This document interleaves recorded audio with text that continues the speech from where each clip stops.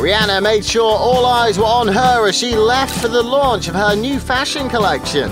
Leaving her London hotel, the singer looked amazing in a floor-length black gown with a thigh-high split.